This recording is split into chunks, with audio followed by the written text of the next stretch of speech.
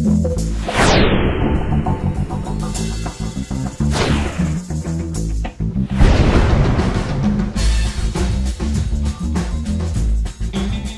second rule is scan your machines at a regular interval.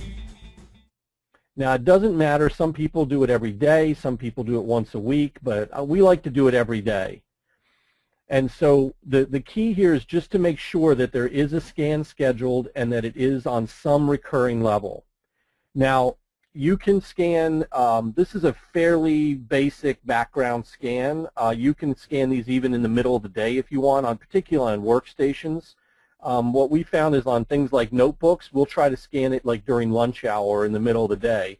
On workstations, we might try to scan after hours if their customer will keep their machines on. But if they won't, if they tend to turn machines off at night, then you're going to need to do more work during the day. And so scan your machines just in the middle of the day.